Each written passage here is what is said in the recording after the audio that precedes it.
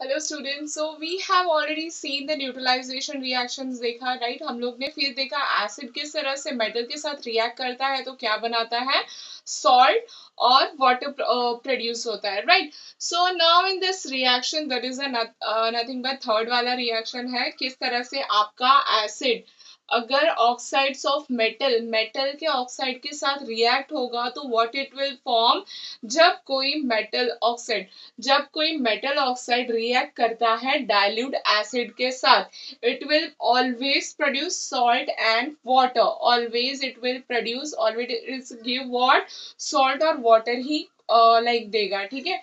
कभी जब metal oxide किसके साथ रिएक्ट करेगा, डाइल्यूट HCl के साथ, तो वो क्या देगा, ऑलवेज रिमेंबर सॉल्ट और वाटर देगा, ठीक है। So here I have given a one example in which I have taken the metal oxide is nothing but the ferric oxide, ठीक है। फेरिक ऑक्साइड लिया है मैंने यहाँ पे +6HCl, हाइड्रोक्लोरिक एसिड लिया है मैंने यहाँ पे, डाइल्यूटेड हाइड्रोक्लोरिक एसिड लिया है। जब ये क्या होगा, first of all it is what, it is a red oxide, ठीक है। Red oxide it is an अभी ये क्या हो जाएगा, मेटल ऑक्साइड है, राइट। तो ये क्या है, वाटर सोल्यूबल नहीं है। When I just reacting with the HCl, वो क्या हो जाएगा, ये like he will compare with FeCl के साथ क्या हो जाएगा, कंबाइन हो जाएगा, ठीक है। Which is water soluble, it will form and salt and next it will produce a water, ठीक है, as an byproduct. So this is all for what, oxidation of metal when it is reacted with acid. अगर acid को react करेंगे metal oxide के साथ तो हमें क्या देगा, salt plus water, always remember that, ठीक है। So this reaction is your example, ठीक है। और भी एग्जाम्पल इसके रिलेटेड देख लेते हैं क्या है क्या नहीं, सो दैट इन एग्जाम अगर पूछा तो you can able to answer that. So I have taken here the complete the following, ठीक है। एग्जाम में ऐसा आप लोगों को आ सकता है कि कंप्लीट द फॉलोइंग, कुछ रिएक्शंस दिए रहेंगे कुछ रिएक्शंस नहीं दिए रहेंगे, तो you have to you have to think it properly, because अगर मेटल ऑक्साइड है, अगर कोई भी आपको मेटल ऑक्साइड जब आप रिएक्ट करोगे किसके साथ, डाइल्यूट सॉरी एसिड के साथ, it will always give the salt plus water, okay।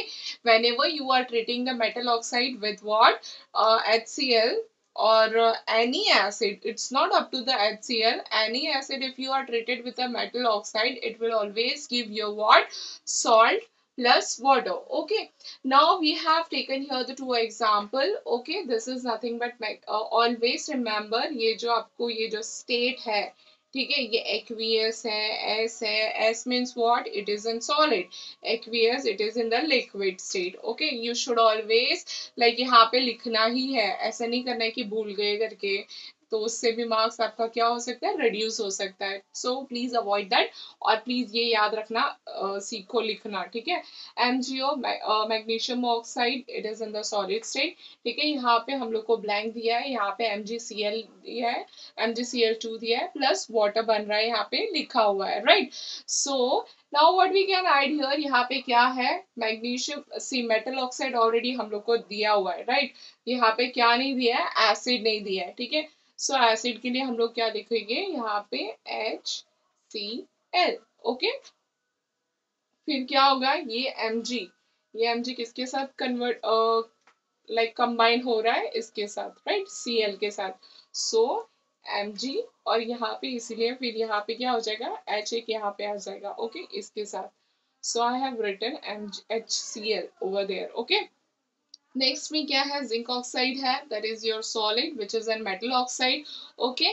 Plus यहाँ पे हम लोग को दे रखा है 2HCl, दैट इज यहाँ पे एसिड भी दे रखा है, यहाँ पे मेटल ऑक्साइड भी दे के रखा है, but we have to find out यहाँ पे प्रोडक्ट क्या है, वो we have to find out, right. So what we can do, यहाँ पे जैसे हम लोग ने किया, आगे से Zn लेने का और पीछे से Cl लेने का, ठीक है।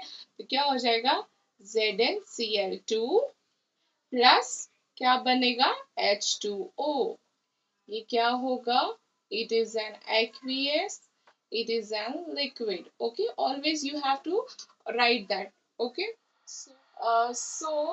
We have up till we have seen the acid के साथ non metal oxides, metal या फिर oxide उसके react करते हैं तो क्या form होता है वो हम लोग ने देखा, right। So now we are moving toward the next, that is nothing but your reaction of bases, ठीक है। जब कोई बेस रिएक्ट करता है मेटल ऑक्साइड के साथ में, वो भी कैसा होता है, नॉन मेटल। ठीक है, ऑक्साइड ऑफ नॉन मेटल के साथ अगर कोई रिएक्शन होता है किसका, बेस के साथ, तो क्या फॉर्म होता है वो हम लोग देख लेते हैं। When the oxides of non metal, जब कोई oxide of non metal with base के साथ, ठीक है, वहां पे क्या था, एसिड था, यहाँ पे क्या ले रहे हैं हम लोग, बेस ले रहे हैं, वहां पे मेटल था, यहाँ पे हम लोग नॉन मेटल यूज कर रहे हैं, राइट। तो क्या फॉर्म होगा, salt plus water, it will produce, it will give what, product में क्या मिलेगा हमें, सॉल्ट प्लस वाटर मिलेगा, right.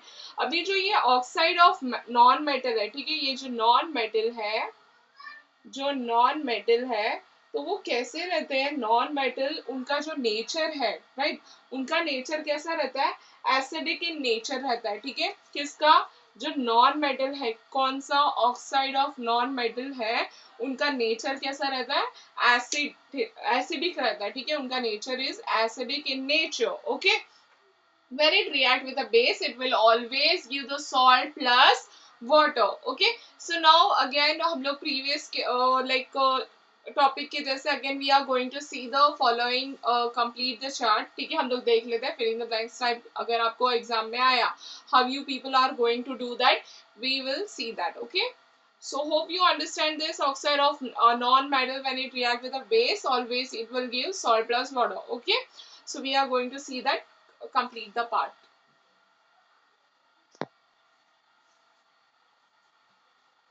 See again, we are going to see the complete the following. ठीक है, अगर कार्बन डाइऑक्साइड गैस, ठीक है, when the carbon dioxide gas plus sodium sodium hydroxide के साथ अगर वो लोग दोनों रिएक्ट करेंगे, what our product will come, our product will come Na2CO3। ठीक है, यहाँ से क्या हो जाएगा, Na2CO3 प्लस वाटर फॉर्म होगा। Na2CO3 is nothing but your sodium carbonate. Okay, sodium carbonate form होगा प्लस वाटर होगा। ठीक है, नेक्स्ट में क्या है, इसमें से सपोज आप लोग को ये पूछा रहेगा, सपोज आपको ये वाला डैश रहेगा and you have to find that. Okay, next is what, again we are taking the gas. Okay, यहाँ पे अगेन वहाँ पे हम लोग गैस ही ले रहे हैं, कार्बन डाइऑक्साइड ले रहे हैं प्लस पोटेशियम हाइड्रोक्साइड ले रहे हैं। ठीक है, in the aqueous form it will give what, potassium carbonate मिलेगा प्लस वाटर मिलेगा। ठीक है, so here this is dash, और मे बी ये डैश हो सकता है। ठीक है, कोई भी डैश हो सकता है। So this is up to for your basic, base के साथ अगर कोई रिएक्ट करेगा non metal, oxides of non metal, तो you are getting the salt and water. Okay, and these are the reactions which can be asked in your exam. Okay, so we are moving toward the next topic. Thank you.